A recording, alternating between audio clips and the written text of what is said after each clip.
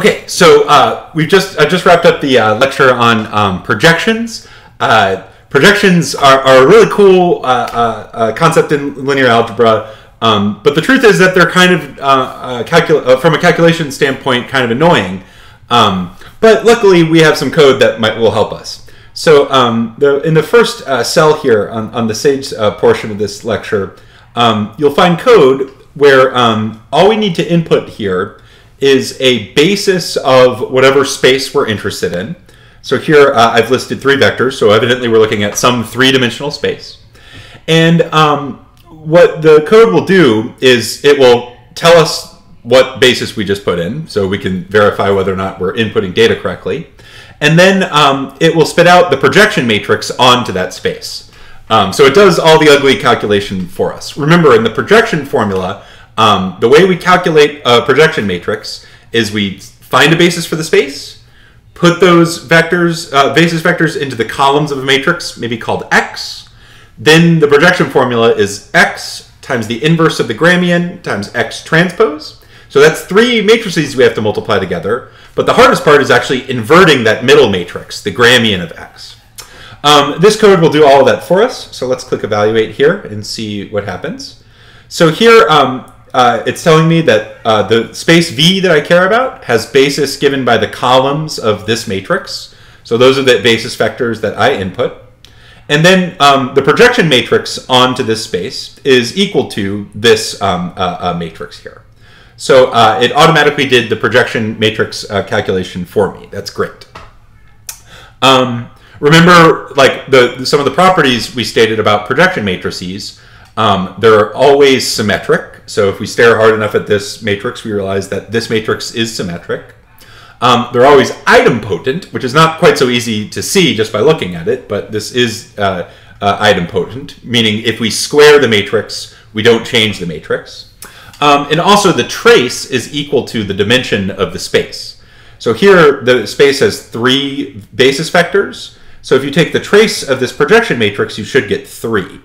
And if we look at this for a minute, we realize that's actually what we get. 11 over 20 plus 19 over 20 is what? 30 over 20. And then another 11 over 20 plus another 19 over 20 is another 30 over 20. So that's 30 plus 30 is 60 over 20, which is 3, which is the dimension of the space. So that's cool. Another thing that we want to do sometimes is we want to actually use the projection matrix to project a vector. So here I have the same code as before, but if we also define a vector that we want to project onto the space, this code will do that for us. So if I click Evaluate here, I have exactly the data from before. V has a basis given by the columns of this matrix. The projection matrix has been calculated for me.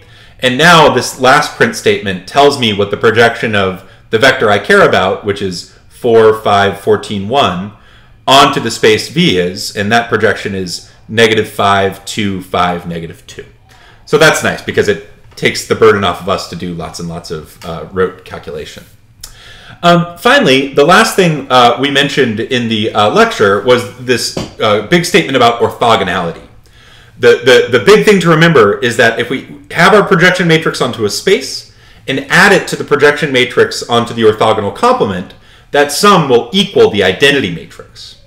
We can see that explicitly in the code I've written here. So in the code I've written here, what we do is we define any matrix, and then this code will print out a bunch of information about all 4 of the fundamental subspaces, including the projection matrices onto those spaces.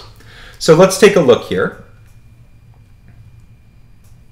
So the matrix that I have as a default here is this 3 by 4 matrix. I have that matrix, its reduced form, and the reduced form of its transpose for convenience. And then I have here some information about the column space of this matrix. So I have 2 bases written down here. I have the dimension of the column space, which in this case is 2. And then we have the projection matrix onto the column space, which is calculated for us. So that's nice. We also have the row space. So the row space of this matrix is a subspace of R4. We have some basic information about the space and then its projection matrix, which is interesting.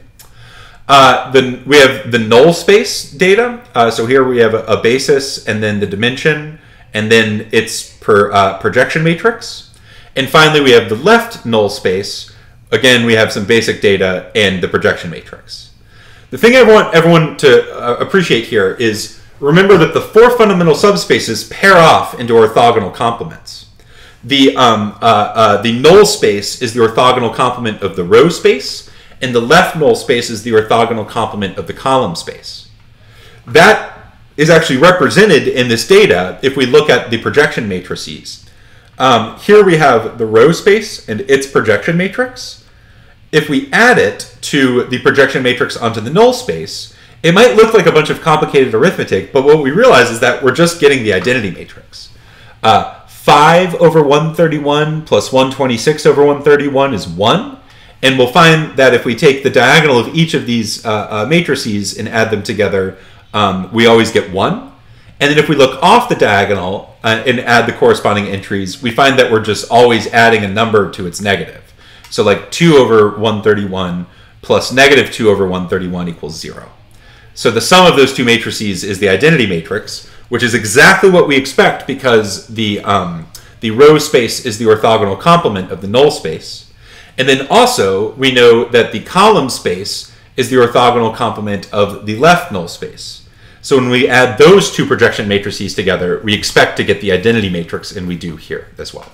So hopefully you find these pieces of code useful. You should definitely be using them, especially while you're looking at the quiz. So hope you enjoyed projections.